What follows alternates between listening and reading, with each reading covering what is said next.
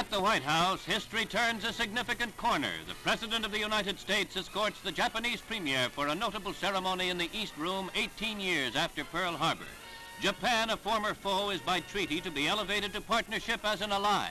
Premier Nobusuke Kishi hears President Eisenhower speak of the new treaty of mutual cooperation and security before the signatures are affixed.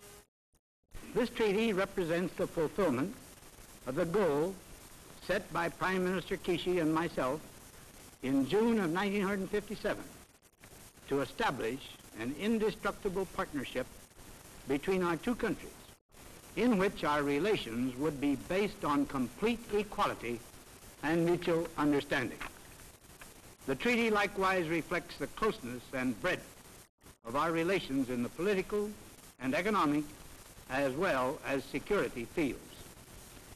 Now the signing ceremony. Premier Kishi binds his country to a treaty which regards an attack on Japan as an attack on the U.S.